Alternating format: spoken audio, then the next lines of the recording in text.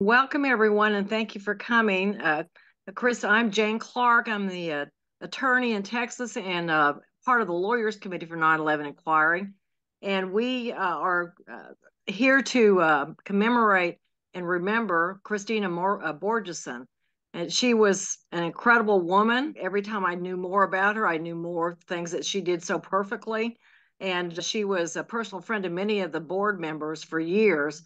I believe she started with us in 2020 and was our private investigator first, and then she went on to be on our board itself. And then she started to help Richard with the film that we're producing now called Crime Scene to Courtroom. She was very instrumental, and she was the first producer of that documentary that will be shown at some point in time this year. She won many awards throughout her career, including an Emmy for her investigative journalism and the Edward R. Murrow Award, both on CBS documentaries called Legacy of Shame and Harvest of Shame. She also had her tenure actually at CBS, which is their loss. They ended her contract there because she tried to tell the truth about TWA 800, and that was the mid-air collision explosion of a 747 off the coast of Long Island, New York in 1996. If you want to see that film, and it's very important, we'll show you a trailer today. You can go to Amazon. It's very reasonable, and it's definitely worth watching. She also started a group called the Whistleblower Newsroom, and we'll have a compilation of some of her interviews with them, the interviewees. She has been to Cuba. She's been to Haiti. She grew up in Haiti. She's been everywhere. This woman is just an incredible and fearless, and we miss her very much. So my co-host here is Charlotte Danette. Charlotte's known Kristina a long time, and Kristina was helping her with her attorney general campaign at one time in Vermont. And so I'm going to leave Charlotte. Go ahead and introduce yourself. Hi there. Yes, I'm Charlotte Dennett. I am a lawyer, a board member, an investigative journalist, and an author. What you're going to see is the amazing life of Kristina Borjesson. She's so smart, so engaging. Kristina was a genuine truth digger, which is why I loved her. And she was fun. She's hilarious. I'll say more about Kristina in my 5 minutes. I just want to say that you're going to be amazed when you see all the excerpts from this woman's remarkable life. And I still can't believe she's no longer with us. It's very hard, but now we're going to play the trailer for TWA 800. I couldn't really find another compilation better than the trailer that she created. And if you want to see that, again, it's on Amazon, really reasonably priced and well worth watching. Now, remember, she was the producer on this documentary, director and producer. We just had an explosion out there. It blew up in the air, and then we saw two fireballs go down into the water. On July 17th, 1996, TWA Flight 800 exploded in the sky. A missile or some kind of streaking object was seen in the sky at the same time TWA Flight 800 exploded. I saw an object rise out of the ocean. It was moving very rapidly. And then start climbing, passing my altitude, and the explosion. And the very next day, the FBI came to talk to me and said, "You did not see that. You saw nothing." The TWA Flight 800 in-flight breakup was initiated by a fuel-air explosion in the center wing tank. We didn't find any part of the airplane that indicated a mechanical failure. The explosive forces came from outside the airplane, not the center fuel tank. The FBI did all the interviewing of eyewitnesses. No witness was ever allowed to testify. For that kind of cover-up to be tolerated, it makes me fighting mad. TWA Flight 800, an Epic's original documentary. And then we have now a video compilation that comes from the Texas Whistleblower, I love Texas, but from the Whistleblower Newsroom that Kristina hosted for quite a few years, and some of the interviewees that she had on the show. We couldn't include them all, but we just took about 8 and wanted to present those to you. Welcome to the Whistleblower Newsroom. I'm Kristina Borjesson.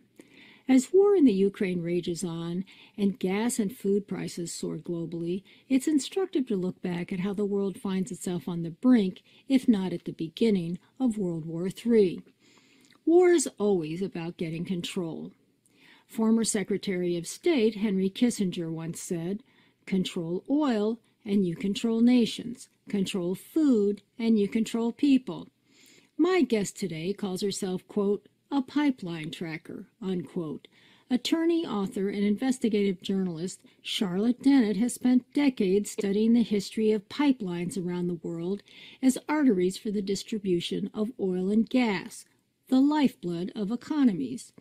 She's also studied the constant conflicts surrounding them. But this war, says Dennett, could be the mother of them all. In this interview, she lays out the history of pipeline conflicts and the ruling elite's agendas behind them. Welcome, Charlotte.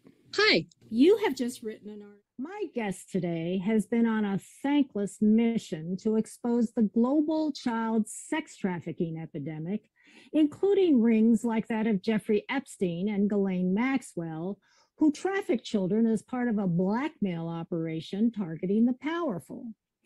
No major press outlet, says journalist Nick Bryant, seems to want to delve too deeply into this subject. To wit, after getting Epstein's Black Book of Contacts, it took Bryant 3 years to get any press interest in publishing it, and no press outlet has really investigated the related activities of any of the big names in that book. And clearly to date, no law enforcement agency or court seems interested in getting swift justice for the victims and real accountability for the perpetrators. Now, as opening day of Maxwell's trial nears, Bryant has gone beyond his role as a reporter to single-handedly organize an upcoming December 4 rally in Thomas Paine Park in New York City on behalf of Epstein and Maxwell's victims. He's here to talk about that today and the long, difficult journey that drove him beyond his role as a journalist to advocate for victims of trafficking. Welcome, Nick. I'm glad to be here this morning, Kristina.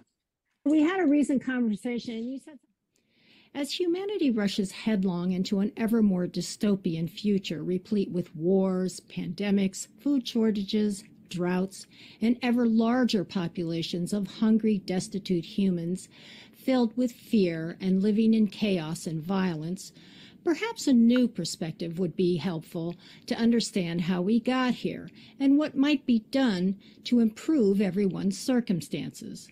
Perhaps, instead of examining the hard facts pertaining to evil acts, actors, and events, a different analysis is in order. Maybe it's time to look at the world from a spiritual perspective. With that in mind, my guest today is definitely a spiritual man and one of the most extreme whistleblowers on evil. Father Vincent Lampert is an exorcist. He blows the whistle on the devil and demons. In this hour, he discusses how Lucifer became Satan, how evil is pervaded, and can possess people. He also talks about how he does his job and explains how to avoid evil and what each and every one of us can do to make the world a less evil place. Welcome, Father Lampert. It's good to be with you today. I read 2 books in preparation for this interview. I read your book, Exorcism, the Battle Against Satan and His Demons. And then I read Father Malachi Martin's book, Hostage to the Devil, the Possession and Exorcism of 5 Contemporary Americans. And I must say that I think exorcists are the ultimate whistleblowers, as it were. One thing you wrote in your book, it rearranged my whole thinking. When it comes to examinations of third-rail issues, perhaps none are more dangerous than those done by historians who understand the importance of deep dives into the past for context. My guest today is one of Europe's most distinguished historians, well known for his bombshell book titled NATO's Secret Armies, Operation Gladio, and Terrorism in Western Europe. Dr. Daniele Ganzer's book is an expose of NATO, along with the CIA and intelligence agencies of other Western nations, collectively operating a terrorist criminal enterprise called Gladio to eliminate communism around the world during the Cold War. Has this criminal enterprise continued to exist up to today? Did it expand its activities to serve new agendas? What's past is prologue, Shakespeare wrote in The Tempest, and well aware of that, Dr. Ganzer has also looked into a more recent terrorist event, 9/11. He's here today to talk about how his research into Gladio brought him to the subject of 9/11 and what he uncovered. Welcome, Dr. Ganzer. Thank you very much for inviting me to your show. Contrary to what he's been saying for the last 10 years, radio show host Alex Jones of Infowars.com has admitted in court that the massacre of 20 children at Sandy Hook was not a hoax and that he believes it was, quote, 100% real.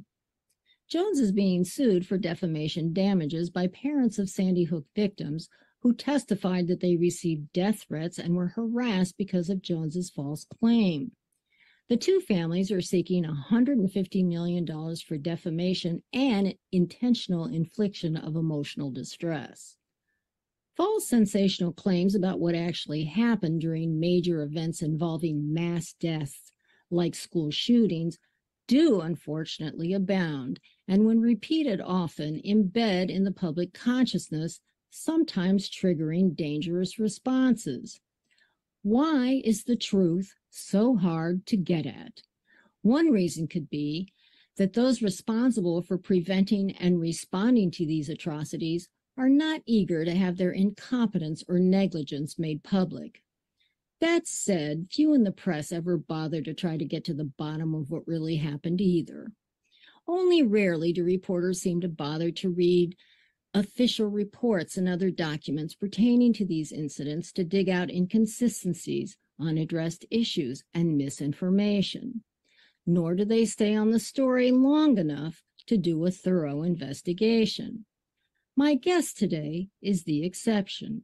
Investigative reporter Kelly O'Meara has arguably covered and deeply investigated more school shootings than any other reporter in this country, if not the world. She's here today to talk about her ongoing investigation into the Uvalde shooting, where 18-year-old Salvador Ramos walked into Robb Elementary School in Uvalde, Texas, and killed 19 children and 2 teachers with an AR-15 rifle. So far, 3 reports have been issued on this incident, and so far, critical questions remain unanswered.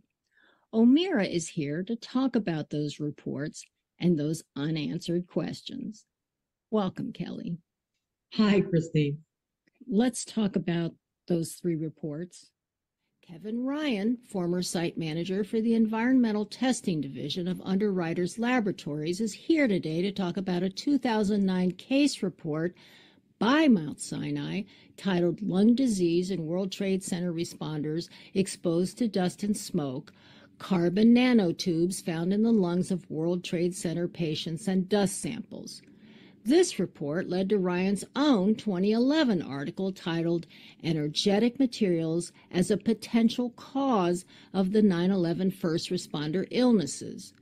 Mr. Ryan will share his thoughts about the Mount Sinai report's results and talk about what led to the conclusions he drew in his article. While working for Underwriters Laboratories, Mr. Ryan began to publicly question the laboratory's testing of the structural materials used to construct the World Trade Center buildings and the laboratory's involvement in the World Trade Center investigation being conducted by the National Institute of Standards and Technology, or NIST. He was fired for this. Since 2006, he has been the editor of the Journal of 9/11 Studies and has authored books and peer-reviewed scientific articles on forensic evidence linked to 9/11. Welcome, Kevin. Thanks, Christina. Right now, the whole world is on edge. Every day we're bombarded with savage, brutal images and words of conflict. It's also constantly shocking that it gets mind-numbing, which in itself is disturbing. So what could possibly be discussed to make sense of it all? In this unexpectedly revelatory interview with Ray McGinnis about a book and follow-up article he wrote, we take the signature event of 9/11 right up to the door of today's prevailing madness. Ray's book is titled Unanswered Questions: What the September 11th Families Asked and the 9/11 Commission Ignored. And his follow-up article is 9/11, the Power Elite and the U.S. Think Tanks That Plan the Future. Welcome, Ray. Good to be with you, Kristina. You wrote this incredible book, Unanswered Questions: What the September 11th Family Asked and the 9/11 Commission Ignored. Basically, what you did is, through the questions that these suspicious family members who comprise the Family Steering Committee for the 9/11 Independent Commission, that would be the Jersey Girls, right? The Jersey Girls and 8 others. It's been 2 years since Dr. Paul Alexander was pushed out of government as a scientific advisor on COVID for the Trump administration after a shocking run-in with Dr. Fauci and other members of government agencies managing the nation's pandemic response. Since then, Dr. Alexander has been part of a growing group of physicians, researchers, and medical experts working to expose the bad science behind key decisions made in response to the pandemic and to the dangers of the COVID vaccines. A growing body of studies and reports, as well as documents obtained from vaccine manufacturers, are, unfortunately, confirming their worst fears. The interview you are about to hear is a retrospective look by Dr. Alexander at his 6-month experience inside the government's pandemic response machine and the searing conclusions he came to after having the time to digest what happened to him there.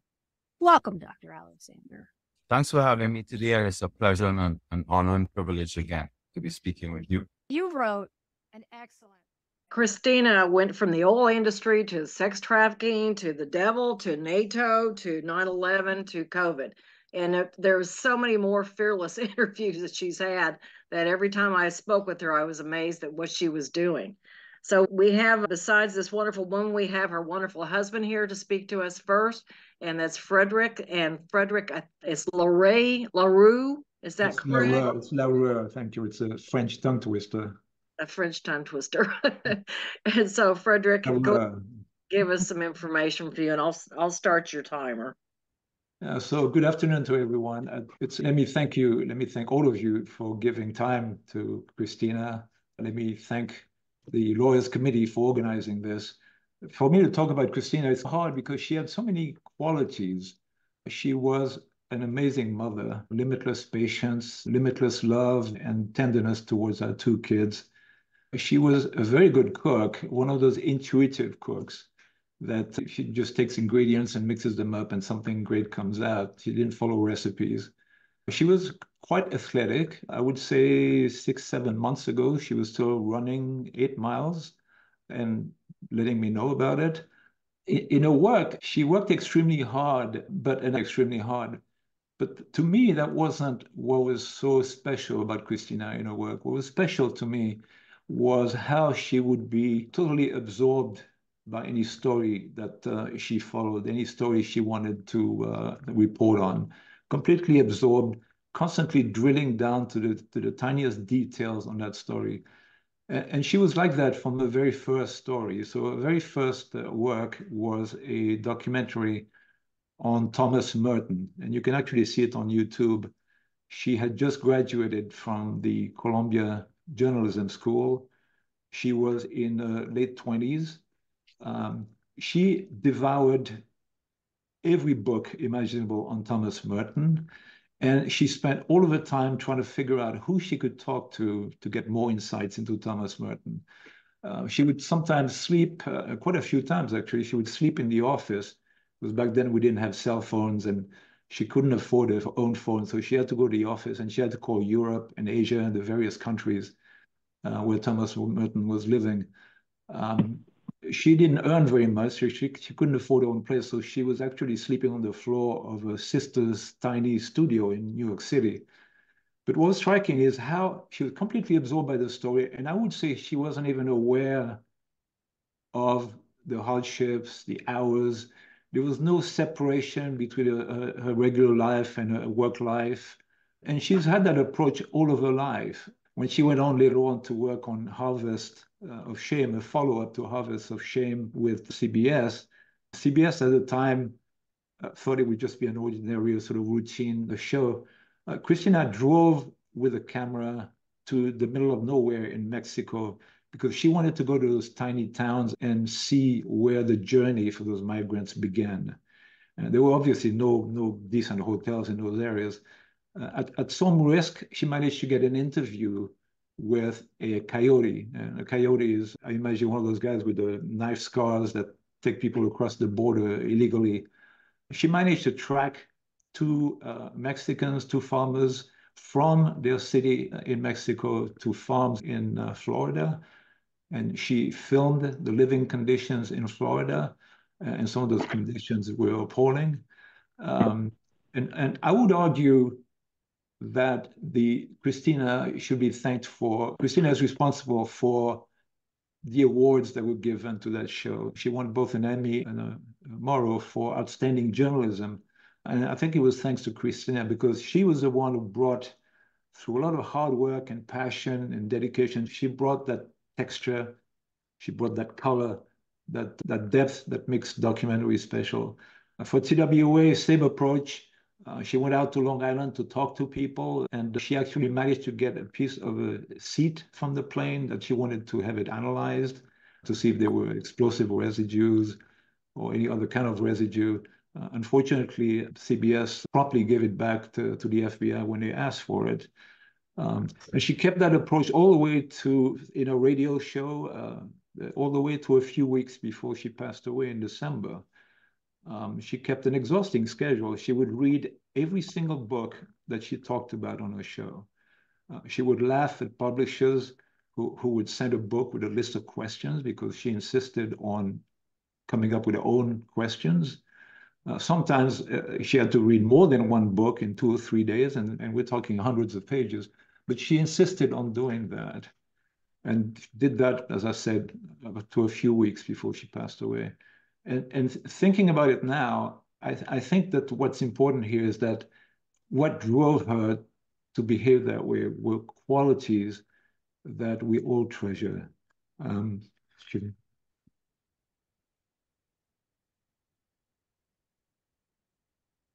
Intellectual curiosity, honesty, just a wish to make the world better. These were qualities that Kristina had, and I'm going to miss those. And you have 2 wonderful children, too, from your marriage, Christopher and Isabella.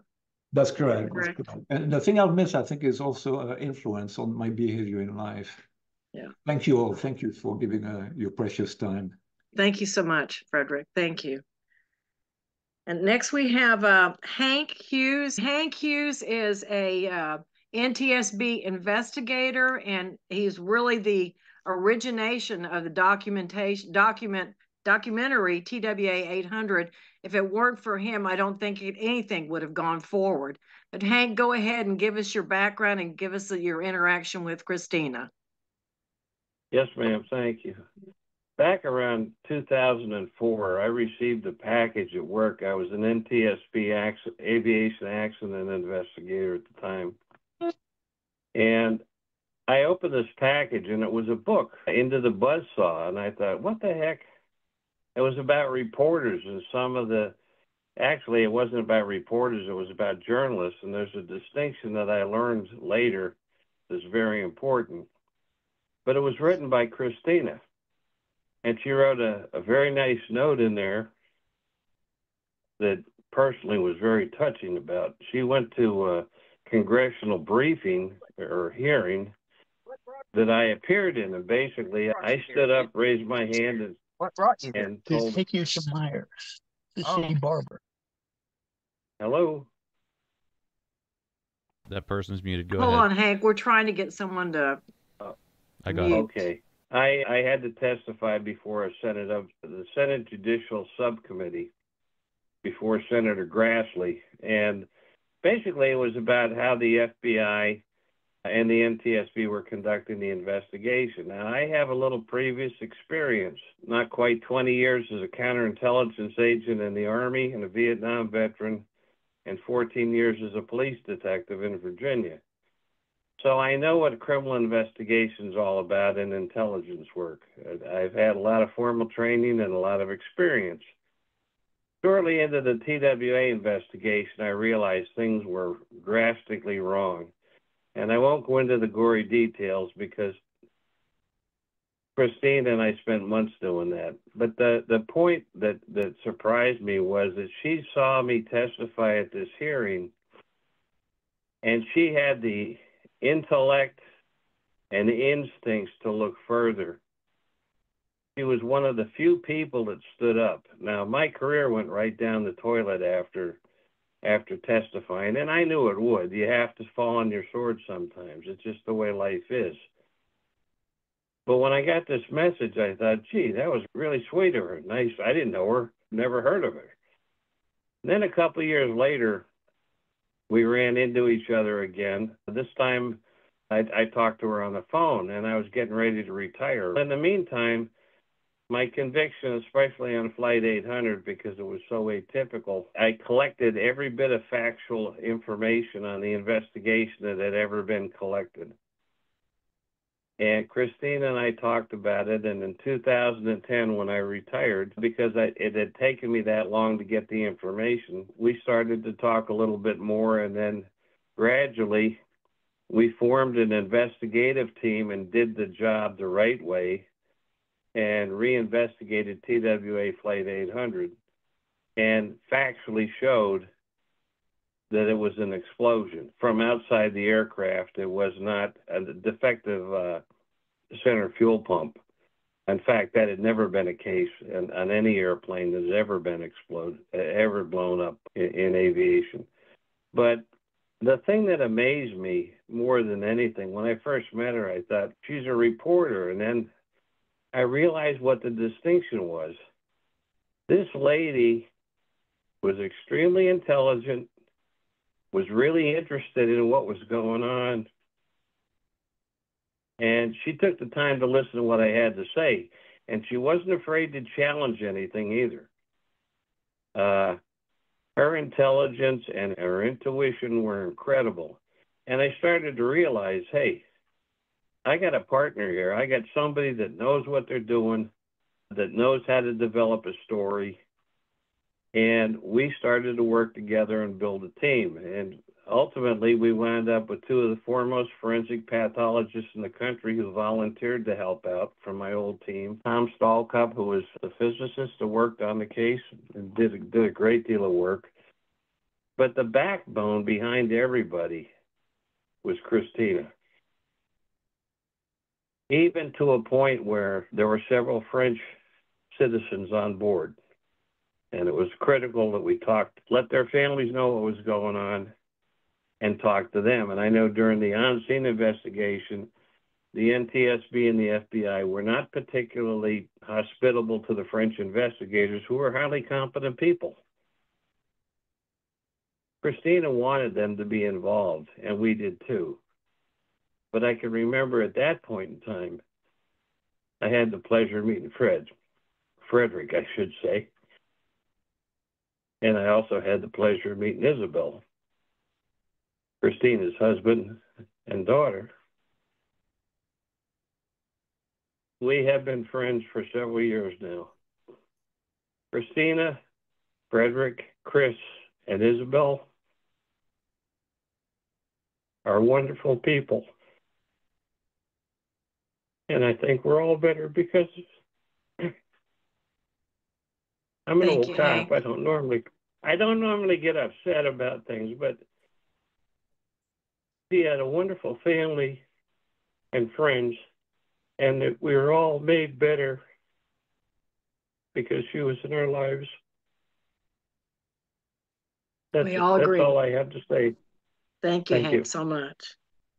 Okay, next we're going to have Celia Farber. She's an investigative journalist and close friend of Kristina. I miss her every day. I really love Kristina, and I think about her often every time I encounter a situation or a fact, which is almost all the time, that's outrageous. And I want to, and my mind still says, send that to Kristina, or I want to talk to Kristina about that. There's so many things that have been going through my mind. I think I first want to say, beyond the epic, titanic, amazing journalist, she was such a great friend. I wasn't one of Kristina's friends who we were always close or we always talked, and we had long periods of not even being in touch. But many times throughout the year, I think I knew Kristina maybe 5 years or so since we came together on a panel that was about journalism. You could say it was about journalism. It was about doomed journalists whose stories blew us out of the profession, no pun intended. So for Kristina, of course, it was TWA. For me, it was Robert Gallo's so-called AIDS virus.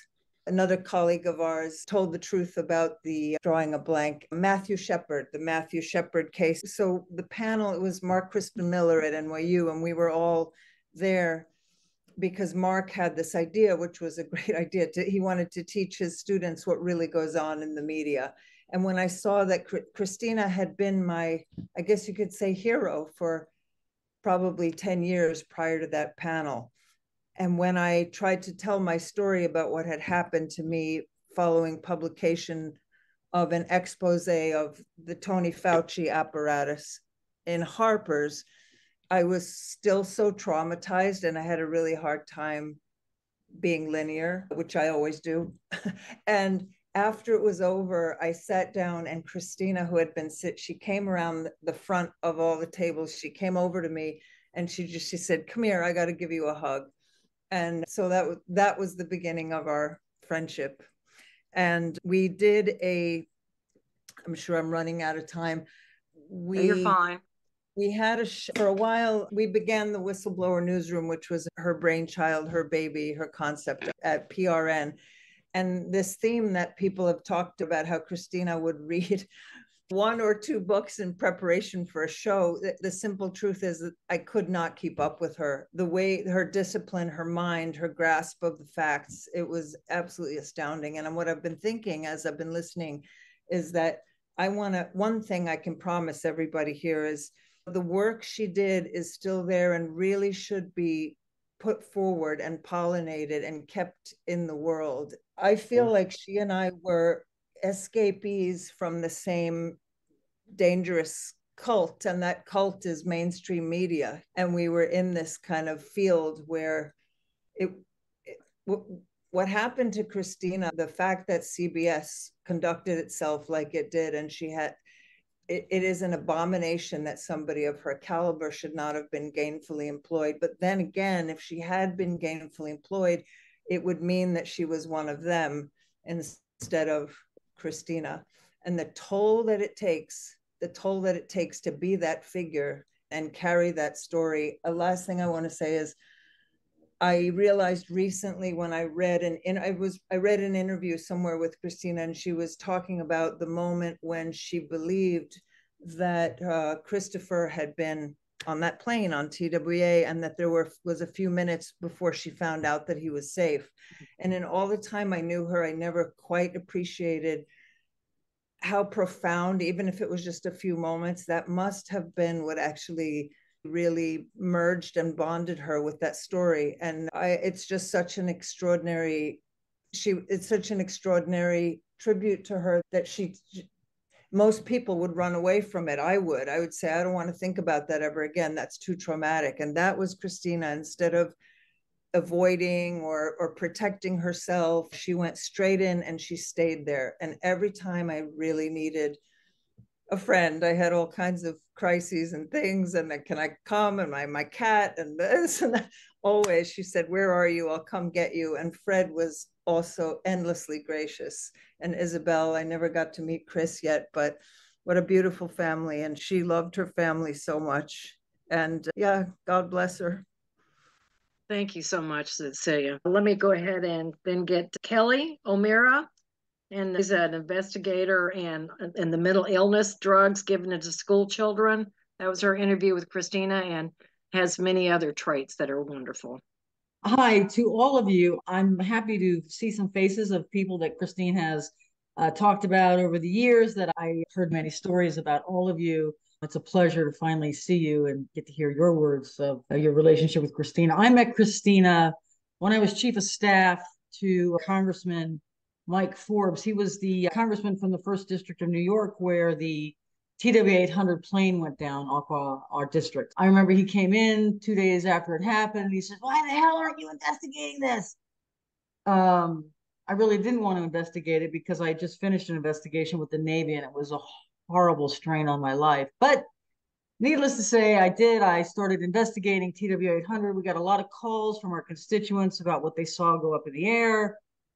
And this Japanese reporter, his first name was Yoshi. I don't remember his last name. He came in to interview me, and he said, "Oh, you need to talk to Kristina Borjesson.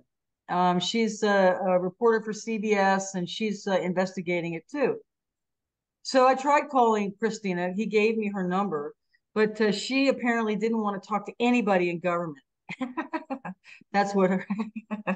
So anyway, I stuck after. We finally did connect in a very big way. And so Kristina would come down to DC, and I had the blessings of my crazy congressman. He was psychotic. But anyway, he gave me his blessing to work with her.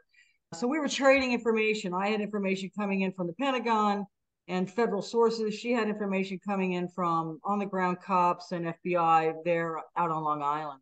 Anyway, we worked on TWA very early on.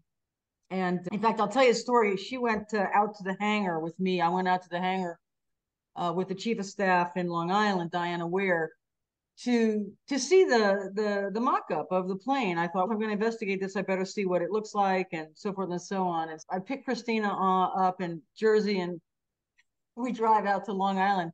That was quite a story in and of itself. We think we were followed. Somebody broke into my car, stole all my documents. Anyway, we get out to the hangar, and I was going to have Kristina just sit in the car because she didn't have approval to go in. And the chief of staff in Long Island said, "No, just have her come up." Typical New Yorker, have her come up. They don't want her to come in. I said, okay. We go in, and Kristina's got her passport with her, and so the FBI lady lets her in. And so we're walking around the hangar looking at everything. And Kristina starts asking questions. And the next thing you know, the FBI guy is out making a phone call. Needless to say, when I got back to DC, the FBI had called my member of Congress, and they were none too happy that I brought Kristina into the hangar. And I said, "This is not a big deal." She told them who she was and gave them the passport. And they've got a 2-inch thick file on her, meaning Kristina. The FBI has a 2-inch thick file on Kristina. And I went, okay, what's the big deal? Anyway, I told Kristina this, and she just laughed. So anyway, Kristina and I lost my job on Capitol Hill because of TW-800. And Kristina lost her job at CBS. And we got hired by Oliver Stone to do a documentary for ABC. And that was quickly squelched by the powers that be. They didn't want that to happen, even though Kristina and I had already started filming interviews out on Long Island, which were heart-wrenching, to tell you the truth. Some of these people's lives were just destroyed. Anyway, what's amazing between Kristina and I is over the 30 years that we've known each other, almost 30 years, I miss her terribly. I can tell you, I get up every morning looking at my email, wondering, where is Kristina's email going? "Hey, Kel, what do you think of this story?" Because there'd be like, sister walks down the street with brother's head. And Kristina would send me this stuff and go, "What do you think, Kel?" Because I'm really into the whole psych drug issue. And so I miss getting those emails from her. I like to think of Kristina as part of our tribe. We are a very small tribe of warriors, we investigators. And I feel like we've lost one of our very important tribe members, and I miss her, as you all do. Thank you, Kelly. You have anything else? Other than that, I think it's interesting that at some point, I'd love to talk to Celia about your investigation about Gallo, because Kristina and I talked about it often, you and I hooking up, because I interviewed Gallo about his discovery. This is the other thing Kristina did. She brought people together, okay? And it was because of her that I met Dave Hendricks, the editor of the Press Enterprise. And then I got a story called Promise Software. And I investigated Promise Software and did a 4-part series. And in fact, now there's going to be a documentary coming up on February 28th on Netflix about Promise Software. She would connect us all together. And I thought that was one of her greatest traits too. She shared everything. And I miss her and I love her. And that's it. Thank you. Thank you. Okay. That 5 minutes is over. Let's go now to Denise. Are you here, Denise? Yes, I'm here. Okay, go ahead. And you've got your daughter here too. So I guess you both could do a discussion if you want to about you grew up with her, correct? You're with Kristina? Well, yeah, I would first like to thank the Lawyers Committee for 9/11 inquiry for organizing the Sue Memorial, and Jane for giving me the opportunity to speak about my friend Kristina. I met Kristina in the 1980s when we were both working in New York City in the fashion business. She was in the communications department and I worked in the advertising and marketing department. But way back then, we were in our early 20s. It was plain to see Kristina's remarkable capabilities. When her boss went on an extended maternity leave, Kristina single-handedly ran the entire department without a glitch. Even it was a new job to Kristina, but she had to handle the whole thing. We became apartment mates, friends, confidants. We were friends for 43 years, and we supported each other. We cried together, laughed together, and most importantly, we respected each other. We were each other's go-to people. Our doors were always open to each other. I wanted to mention that a lesser known fact about Kristina is that she is part of Robert Shetterly's Americans Who Tell the Truth Portrait Gallery, in which he sits among other truth tellers, such as Edward Abbey and Susan B. Anthony and Cesar Chavez. And she posed for that portrait and was interviewed by Mr. Shetterly in my home. So that was a very poignant moment for me. Many times, Kristina would discuss her stories in progress with me and the challenges and obstacles that she faced to get to the bottom of things. And I asked her so often, Kristina, why do you still forge on? Why do you still do this? It's so hard. And she would reply that she could not stand for not only the injustices which occurred, but the unaccountability of the people who were responsible for them. This, she felt, was her life's work. And she was also a great mom.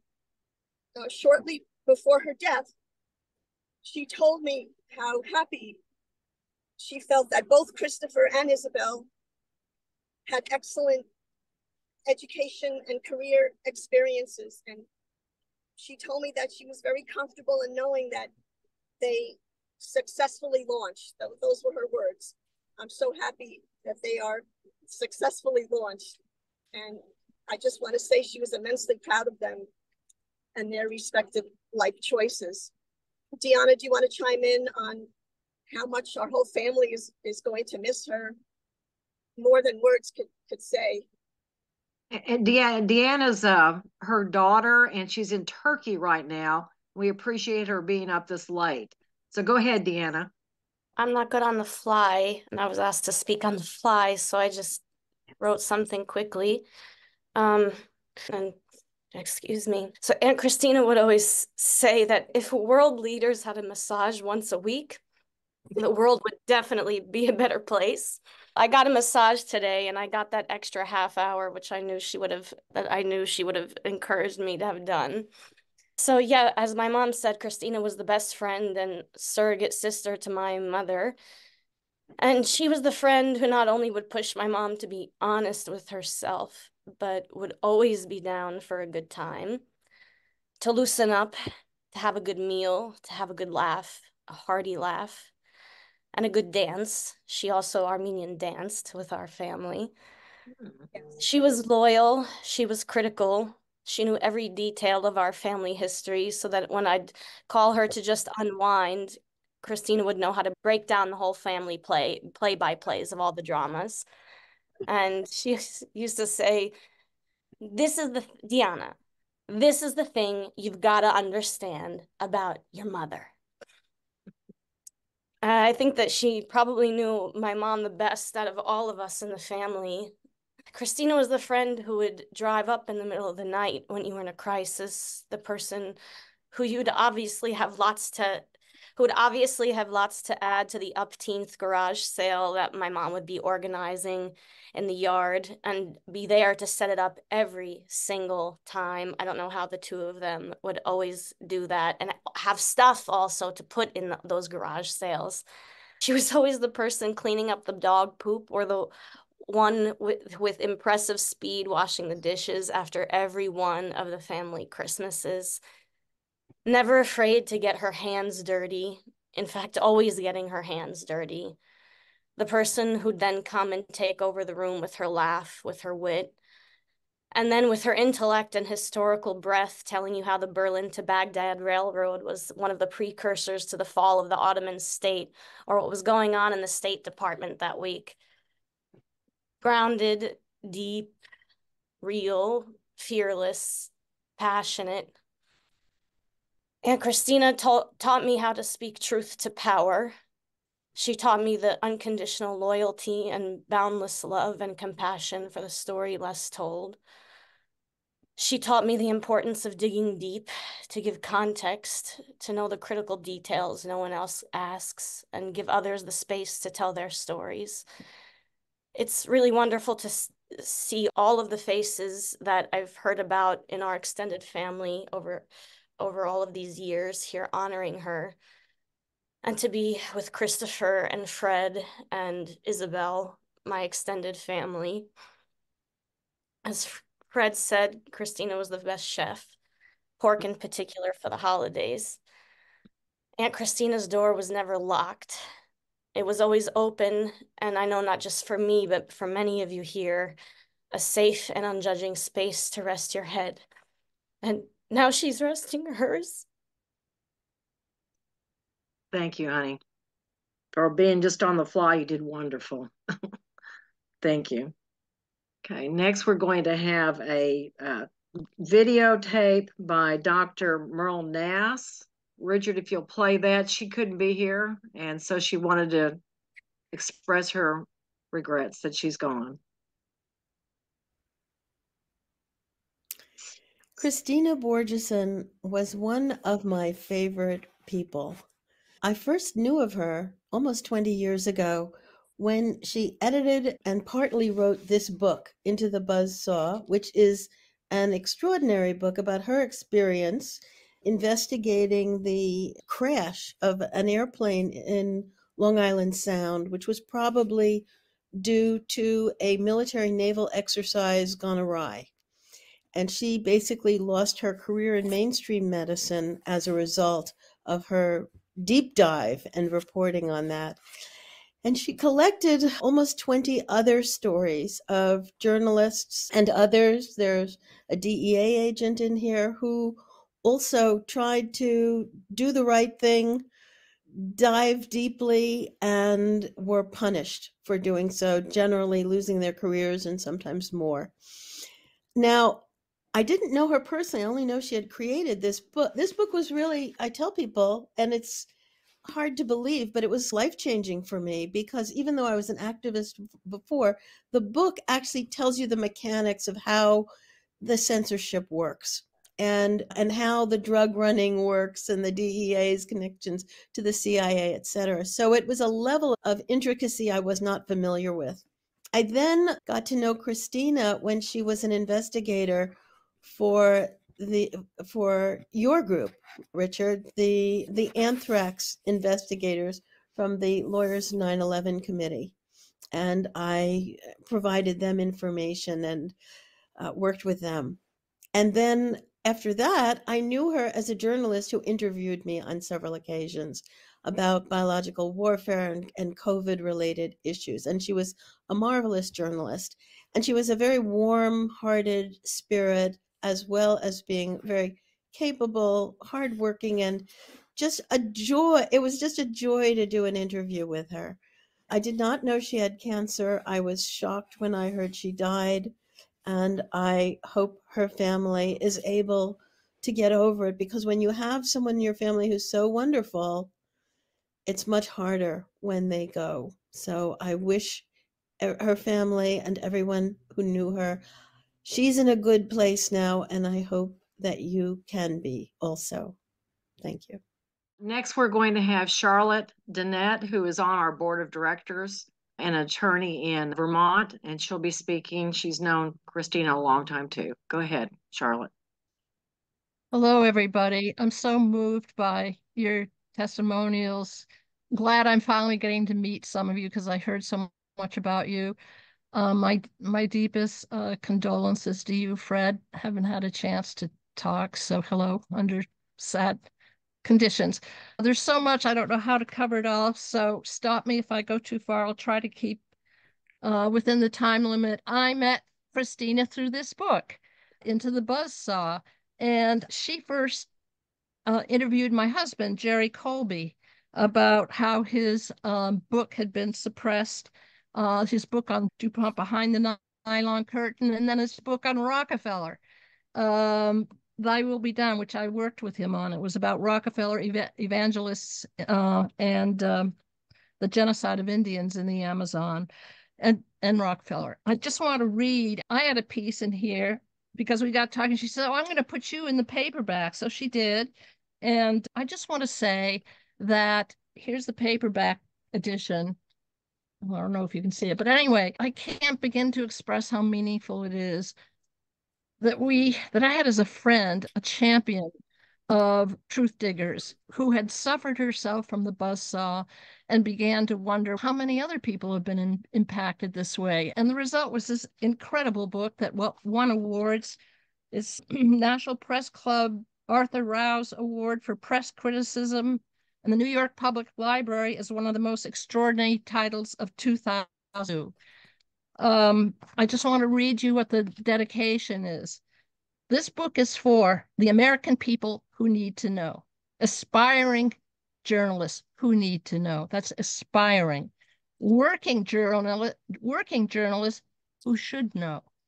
This book is dedicated to those who fight and sacrifice to keep America's press free. It's a treasure, and I hope it'll be read for many years to come. The next interaction I had with Kristina was when I ran for Attorney General in Vermont on the progressive ticket. And my main platform was that I would prosecute Bush for sending our troops to war on a lie. And it was just an amazing experience. She came to Vermont, and she was my press secretary. I called her my girl Friday because she would do everything. She would cook, she would clean up. Vincent Bugliosi, the famous criminal attorney who wrote his own book called Prosecuting Bush for Murder, she took care of his laundry. She was just such a genuine person. And I wrote a book about this experience. Of course, we lost. We only started on this campaign in September before the November election, but Vermont was very anti-Bush because of the war in Iraq, the illegal war in Iraq. I just want to read a little section from the book I wrote then called The People versus Bush. Kristina lined up the interviews and answered as, quote, an advisor to Charlotte Dennett, what seemed like an avalanche of emails. The number of negative comments were tiny, but when they came in, Kristina was ready for them. Her son was a Marine, training to be a pilot. no one was going to out-patriot her. And then I have a footnote, and it goes into greater detail about how proud she was of her husband, the Marine, and that, but by the same token, she said, if you have a child in the military, the United States is not more safe. The Bush administration not only did not protect Americans from 9/11, even though the president was warned, the administration has done more to create terrorism and hatred against America and Americans than virtually any other administration in modern history. Now the entire world is more dangerous for American citizens, and here at home, our civil rights and privacy have been severely curbed. That was back then. Look what we have endured since then. Anyway, another thing that happened is that we were both on the West Coast. We were attending a conference on researching corporations and government accountability. And afterwards they said, look, here's how you do it. Now, what are you going to do? What are you going to do? Go out there and make change. And we came up with this idea of a declaration of accountability. It was based on the Declaration of Independence with the preamble and then a Bill of Grievances. So I dug through my files and here it is. Maybe I can get it up on the website as it was finally done. But anyway, when governments cease to serve the will of the people and choose instead to serve the interests of powerful elites who hold themselves unaccountable to the rule of law, it is incumbent upon we, the people, to shed all allegiance to these institutions and reaffirm our long-cherished inalienable right to life, liberty, and the pursuit of happiness. That's what Kristina was for. That's what so many of these journalists were for. I don't think the American people have a clue to how many journalists have suffered from censorship the higher up they go. So anyway, I have a file this thick of our group, this thick, it's an inch thick, of going back and forth and how we're going to frame this Declaration of Accountability. And you know what happened? Obama got elected, and then he said, we can't go backward. We have to move forward. We were all part of the impeachment movement. Then it was the prosecute Bush movement. And then Obama says, forget about it. We got to go forward. And that had a serious impact on this swelling movement for accountability. But one thing that Kristina did is she was drawn into the investigation into 9/11. And she had all the books. Sometimes she'd bring all the books to me. We smelled a rat from day one, both of us. We started talking about it and we kept talking about it. And that was always a joy, talking to Kristina, trying to get at the truth just between us, and then deciding what can we put out there and how are we going to get it out there. Just a couple of personal things. Yes, she was wonderfully hospitable. Her family was wonderful to Jerry and me. Whenever we traveled south, we stayed. That Kristina always made us breakfast and dinner and so on. We had wonderful conversations.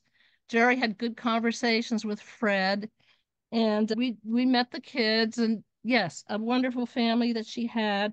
Let me see what else I can remember about her. Oh yes, she's very funny, right?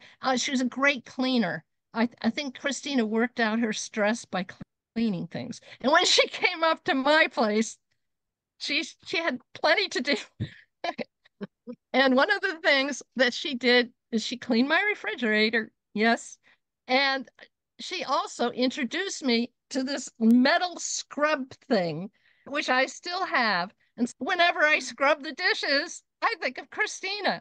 She is just so much fun, so brilliant, so intelligent. And I guess I've gone over. Thank you. You know yourself. Okay, thank you, Charlotte. Now we're going to have Richard Gage, who is involved with her on the movie. 9/11 crime scene to courtroom. Kristina was immediately enamored with the idea of justice. The Lawyers Committee for 9/11 Inquiry, of which she and I were on the board, I still am,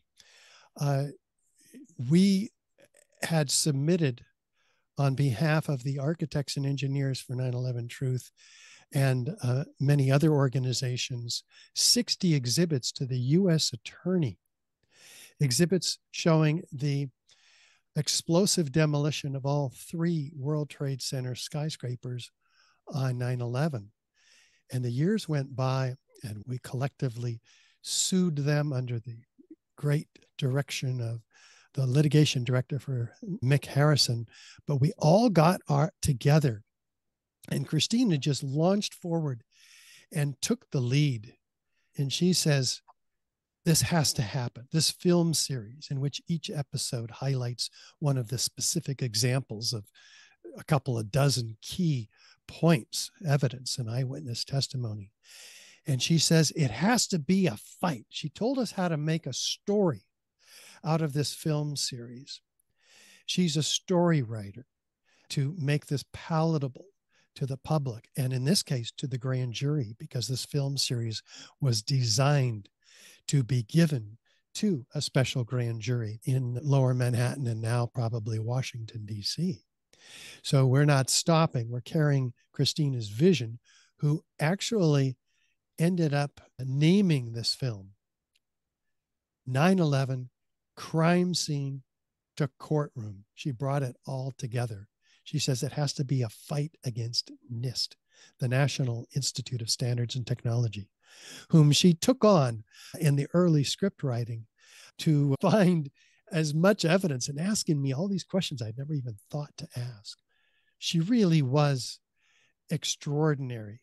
And this film, where we filmed it in Washington, D.C., Mick Harrison and myself, and we filmed also about 24 expert witnesses, and she would tell us which expert witnesses would be the best to go into this evidence, this story for the grand jury. We're now editing that film, and I think of her every time I open up my editor. That's what I wanted to share with you. Okay.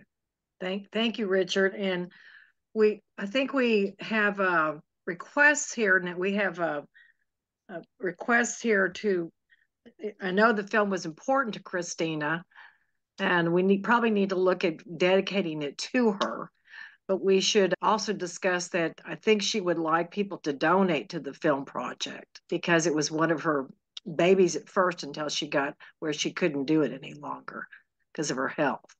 Barbara, you want to come on? I'm the chairman of the board of the Lawyers Committee for 9/11 Inquiry, and Richard's on the board. So many of us here are on the board. Jane Clark is our executive director. She's the co-founder with Mick Harrison of the organization originally. So Richard and I worked out to give a heartfelt request to do what Celia said. So earlier in her presentation, Celia said how important it is not to lose the work that Kristina did. So the first thing we're going to ask all of you who are on this, and there are, I think, 75 wonderful people who have come here today. Whatever you can donate, it would be for 2 projects, and they would both be for Kristina. The first one is her husband, Frederick, who was the very first speaker today.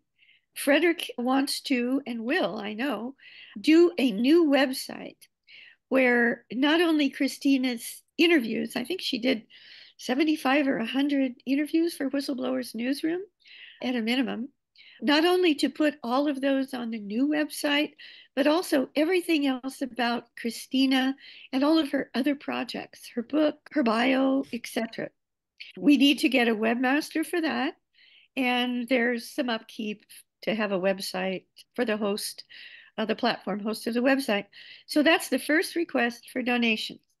And the second request for donations would be, as Jane just said, Richard Gage has this wonderful idea that we really need a new website just for the film project that Kristina was not only the investigator for, but she was the original producer and director and named the film.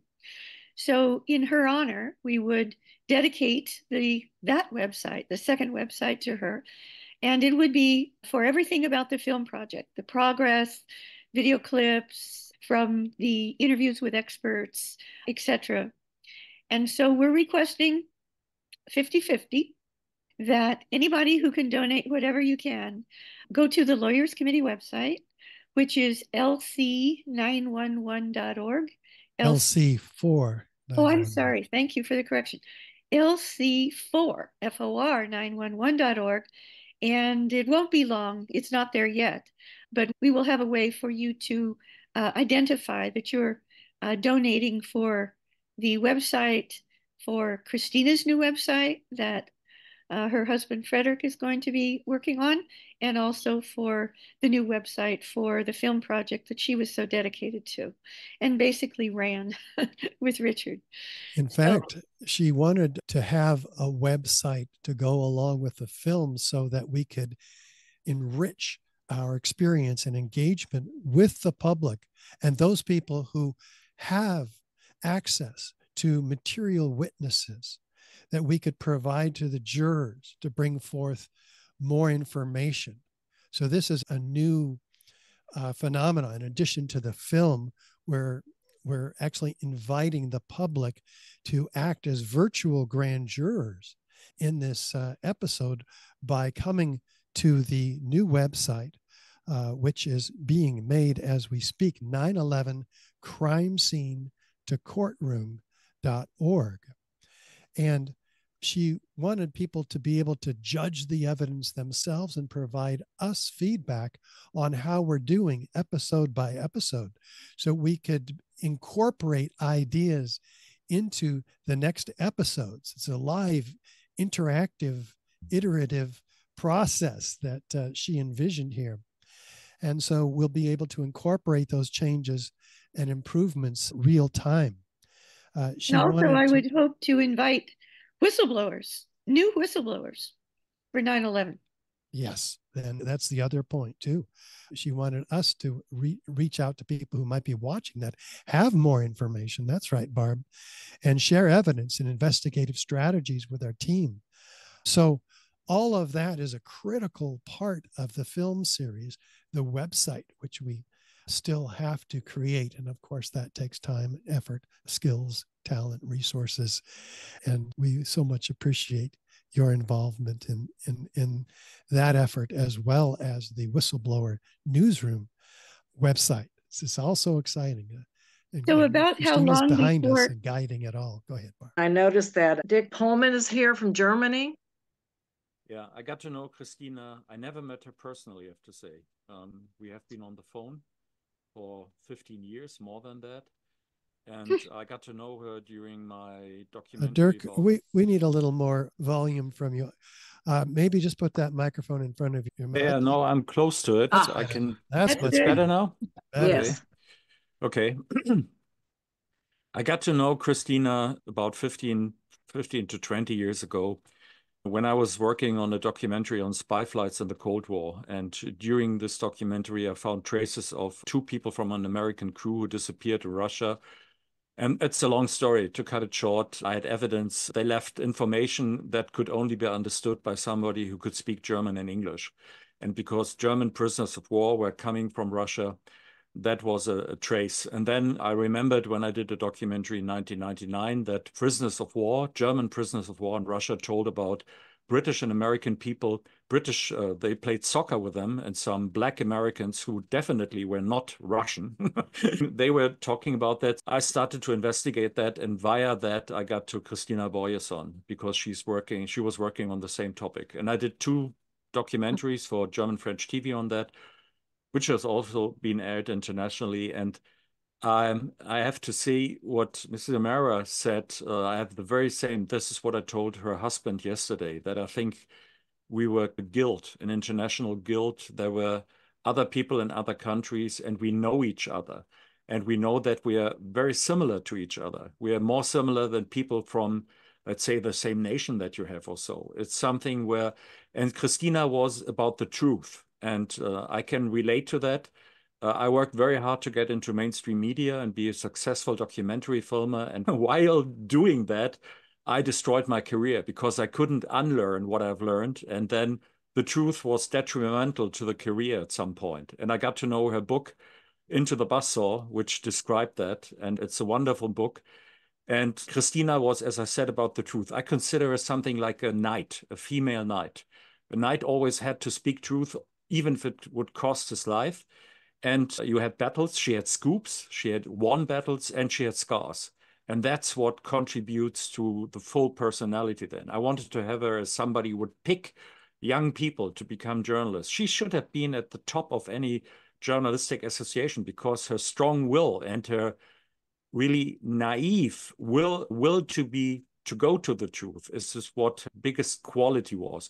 And I would define truth as the truth is what is left if you delete all the lies. And then the truth can have different perspectives. It's not one thing. Different people will find different angles, but I could talk about any issue with Kristina because I always knew she was going straight for that. She was not somebody who had a political opinion that she was always willing to look around and find out things. So she was, in a way, for me, she was the best journalist that I've met in the United States. I would say that. Yeah. So she was really an inspiration, and it devastated me to hear that she died. And I won't accept that. I tried to find a way to stay in contact with her somehow. That's my plea. And you had a great friend. I had a great friend, and I will never forget her. She will always be with me until I die. That's it. Thank you, Dirk. Okay, go ahead. Okay. Well, Kristina, the first thing I wanted to say is that Kristina was a karmic force. If you were lying to yourself, especially if you were in officialdom and you were lying, she was ruthless. But she was ruthless with love. Now, I don't know. Can you see this? I don't know. Pull it back toward you. Pull it back toward you. Oh, there you go. Okay. In the middle. Well, it's called Feet to the Fire. It's her other main book. She's written more than these two books, Into the Buzzsaw, but Feet to the Fire is her book about the media after 9/11. And of course, we're the Lawyers Committee for 9/11 Inquiry, and she was a dedicated board member, for a while, the director of investigations for our organization. I'm not someone who knew Kristina for many years, but I met her in 2005. As I recall, it was around Christmas, right after Christmas of 2005, at a conference in Santa Cruz, rather ironically titled something like Breaking 9/11, Breaking Through to the Mainstream Media. So you can imagine Kristina had just written Feet to the Fire, the media after 9/11, top journalists speak out. And of course, these are top journalists, including herself, who knew that the official story was a huge Hitlerian big lie. And so I was a speaker there and she was a speaker there. And that was my first experience with Kristina. She was actually not at the podium per se. She was on a panel. But when she spoke about this book and what she had uncovered already in 2005, which was, as I recall, that was either the same year or just shortly before, or about the same time that Richard Gage got the bug, the truth bug for 9/11. I spoke there too. And I want to tell you what I spoke about briefly, because she came up to me afterwards, and that's how our relationship was started. She came up to me after my presentation, which was on officializing 9/11 truth. It could be about officializing any truth. And the basic message that I gave that kind of gave her a light bulb, she told me, was that where officialdom lies, power requires lies. And I think Dirk just said the truth is what is left after you've eliminated. It's almost the famous quote from Sherlock Holmes, right? When you've eliminated the impossible, what's left, as unlikely as it appears, is the truth. My message at the conference was, we have to officialize the truth, because officialized information is a zero-sum game. Those in the government, those in power, they just lie, and they officialize the lies. So we have to find ways to officialize the facts. And what I proposed, and I gave examples from my own personal experience, to simply, believe it or not, when you find a witness, or if you yourself are a witness or a whistleblower, what you need to do, it's a very simple, inexpensive thing. What you need to do, first off, is to go to a notary public. In California, where I live, a notary public is an officer of the state of California.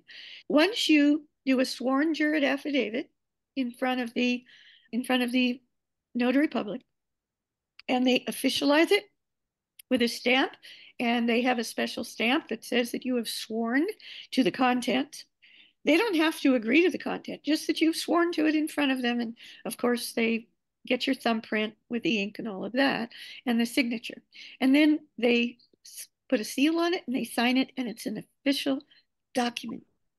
It's extremely important to do that for all people who have critical information that contradicts the lies of officialdom, because it's a zero-sum game. And I just like to, and she came up to me with stars in her eyes, and she said, "That's wonderful. We have to do this." Now, I don't know if she'd already completed, I believe she'd already completed her work on TWA Flight 800, because her book, Feet to the Fire, which is about that, was published in 2004. Into the Buzzsaw was published in 2004, and Feet to the Fire was published in 2005, which was when we were at the conference together in Santa Cruz on breaking through 9/11, breaking through the mainstream media, which we still haven't been able to do, but we're working on it. We're not going to give up. So the other thing I wanted to mention about Kristina, because Dirk said this, that it's important to believe that you can still communicate with Kristina. Now, what many people don't know about me is that I earned the first ever in the world, let alone the United States, accredited graduate degree in consciousness studies. And after years of this official academic program, I met a man by the name of Ingo Swann. And it was not long before Kristina died that we were talking on the phone, and we learned that we both knew Ingo Swann. Ingo Swann was a phenomenal psychic, and she knew him personally, and she told me this story, Dirk. She said that as he was dying, he called Kristina to his side. And he said to Kristina, "You see that plant over there in the corner?" He called it Methuselah. And he said, "You can communicate to me through Methuselah." And he willed Methuselah to Kristina. So I'm hoping, Frederick, that you keep Methuselah alive and well, and maybe you could get a cutting somehow legally to Dirk. We actually, that one Methuselah has now given us like 3 or 4 Methuselahs all around the house. So yes, it's doing very well. I would like a Methuselah. It's actually taking over the house. Yes, they do. They grow. There are I ways promise to keep it. communicate. And yes, thank you very much for that. Gerard, go right ahead. Kristina's death had a profound impact on everybody here, and I would say on me also. She was a friend. We participated together in Into the Buzzsaw, and over the years conversed on many issues. I can only say that we're getting fewer and fewer people who have her courage and her integrity. And that is not easy in a country that is having less and less of courage out there when it's being hammered by the far. I had the privilege of meeting Gary Webb when we were all involved in the acceptance of the National Press Club Award. You probably all know my story about fighting the DuPonts, and then later on fighting also my publisher for the second book, HarperCollins, and the suppression of that book as well. It's not easy to keep going. I'm now trying to write another one. But it's people like Kristina that give you courage to keep going despite the odds. And there's no doubt in my mind that the next book will be suppressed too. And I'm writing it into that suppression. It's a book on the origins of Israel and the connection to oil. Kristina and I had many discussions, as you can, just like all the rest of you. I treasured her, and I treasured my friendship with Fred too. I'll never forget when I was just taking over the presidency of the National Writers Union when I was evicted from my apartment. And Kristina and Fred came forward and offered me a place to stay. I stayed for maybe a little longer than I should have. It was about almost a month, but I came back into the NW. Because you know probably that you can't have a position on Israel without and being critical without facing the anti-Semitic charge. And it's never said to my face, but my support for the Arab American Writers Conference right after 9/11 just got the troops of the Zionist movement out.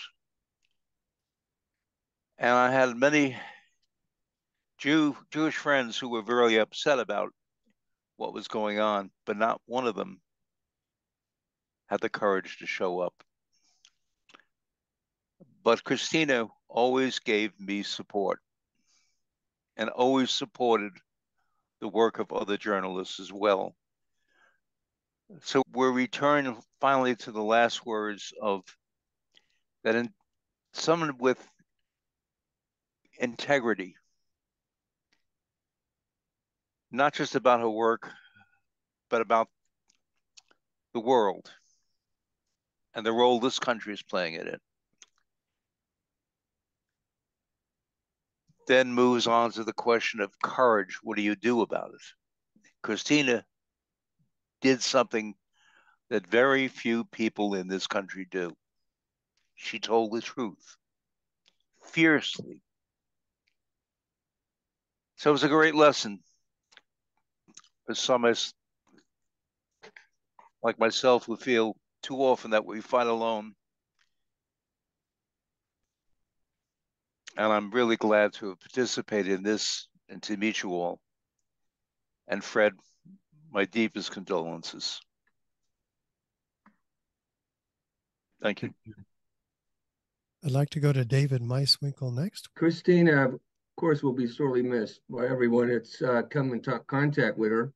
Listening to the statements from all the people that have talked thus far, incredibly moving. I met Kristina, I believe she did an interview of me. We lived in the same area in Middlesex County in New Jersey. I believe she was in Saraville and I was in New Brunswick. And I had been a police officer there, and I had been involved in a lot of things to try and bring good government to that town. And I think that's when she first found out about me, and saw that later when I was the executive director of the Lawyers Committee. Probably the best day I had with the Lawyers Committee was when we brought her on and we could give her a full contract. And that was the same day we brought one, or could give our webmaster a contract.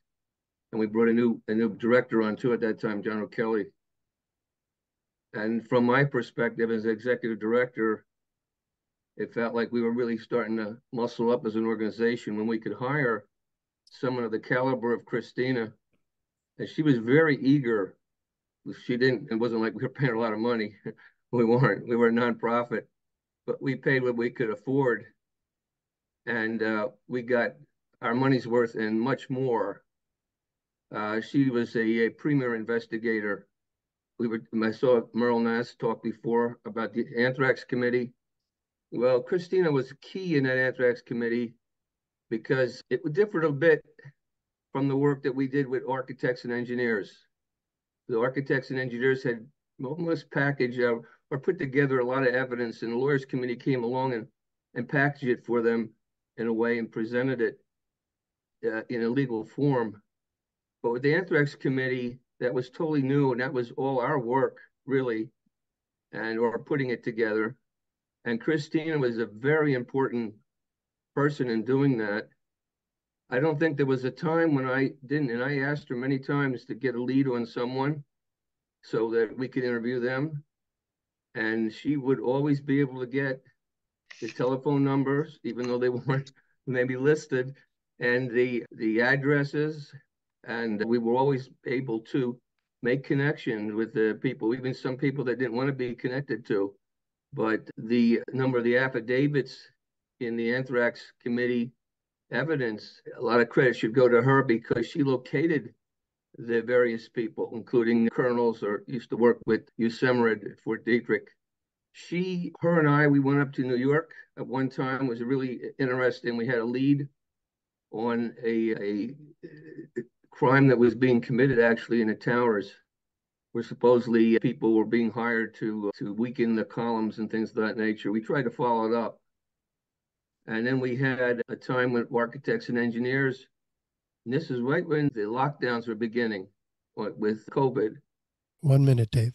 And we had decided that what we wanted to do was to get this dust from the 9/11 original dust from the towers up to a lab in Connecticut for architects and engineers.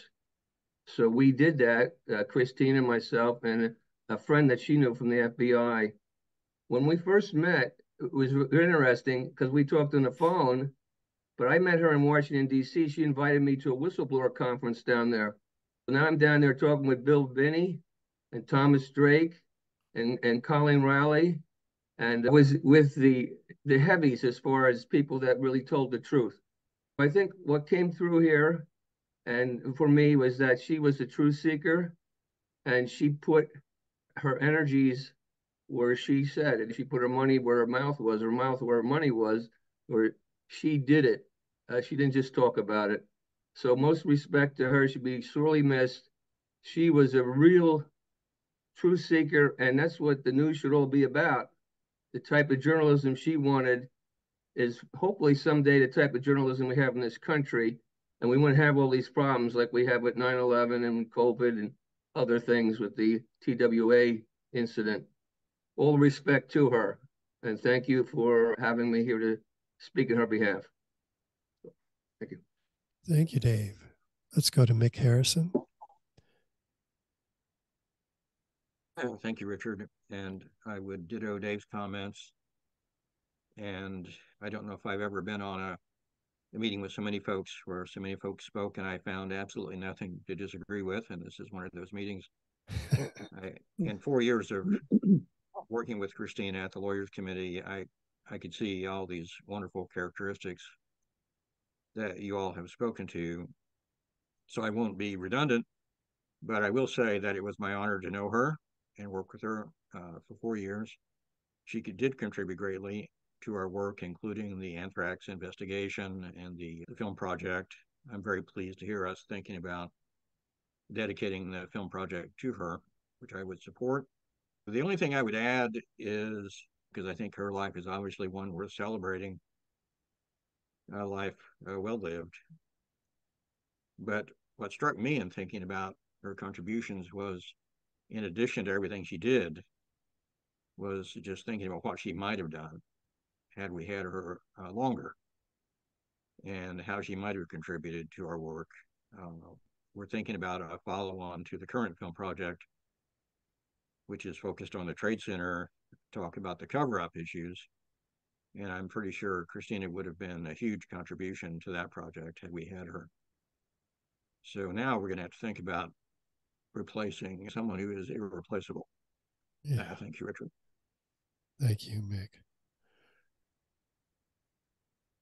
We go to Lou Welge next. Honored to be here with you guys. You guys are great. You're truthers. I'm urging everybody who values truth and integrity to identify as a conspiracy realist, educator, activist, truther, organizer, reader, socializer. It's a mouthful, but each of those words means something. The first two, of course, conspiracy realist, because it was, as we have surmised in these past decades, it was a clever CIA agent that wanted to discredit anybody who questioned the official lie of the Kennedy assassination. And I don't like to say that, I will recommend James W. Douglas's JFK on the Unspeakable. I'm just now reading it. The prologue had me in tears. The introduction is what I just read aloud to my wife earlier.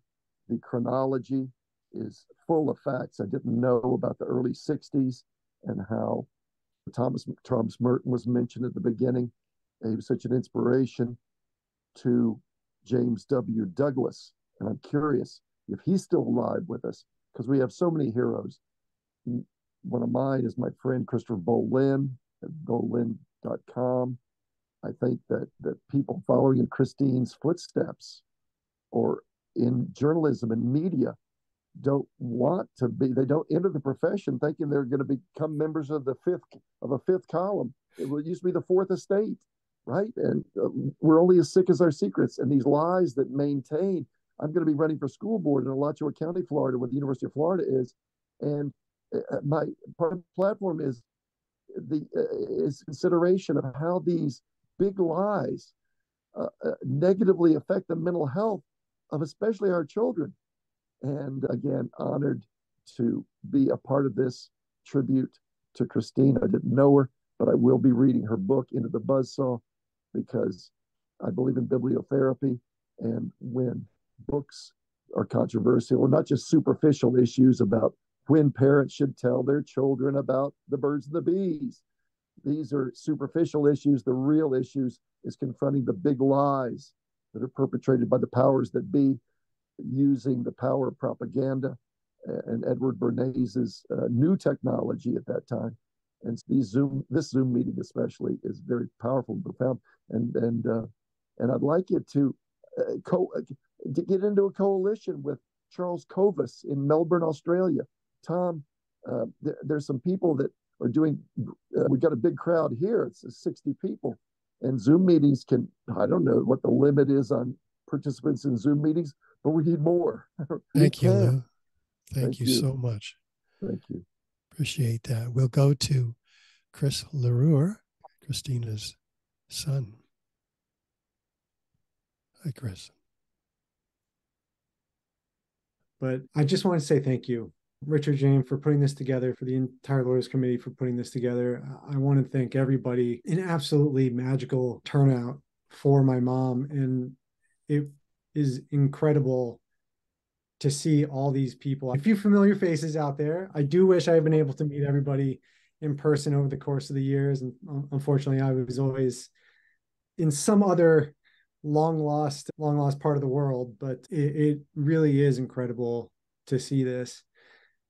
And the words spoken about my mom have been absolutely touching to hear. For me on the other side, it was watching my mom stay late nights with many of which with a nice bottle of J&B on the rocks next to her and keeping the magic alive. But seeing that dedication has absolutely impacted me and impacted the way I move forwards in my life. And I know it's also done that for my sister. And it's beautiful to see my mom's superpower, which was always, bringing people together, having that ability. And this is just a microcosm of seeing it. I know everybody here has 4, 5, 6 other people that can all talk about how my mom brought them together. It was absolutely a superpower of hers.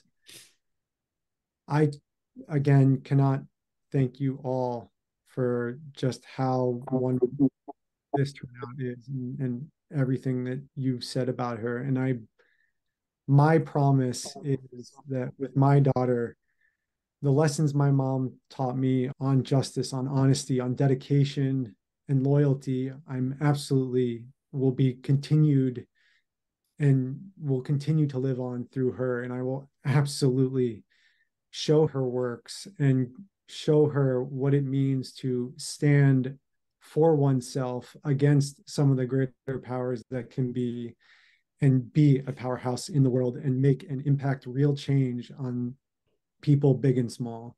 Again, to everybody, thank you so much for this turnout. I do wish I could stay for a little bit longer. I do need to jump off, but I hope you all have a wonderful rest of your evening. And again, thank you. Thank you, Chris, so much. And we'll go to Ted next. Hi, can you hear me? Yeah. Hi, my name is Ted, and I'm usually pretty shy, but I just felt the need to say something about Kristina. I had the opportunity to meet Kristina back in July of 2023 to talk about my 9/11 experience. It was a very brief meeting with her, and it was very impactful. I felt very comfortable being around her, and she understood that it's difficult finding justice going against the government. And Kristina made me feel less alone in that sense. So Kristina is a reminder to me that I should keep fighting and going forward no matter how hard the journey is.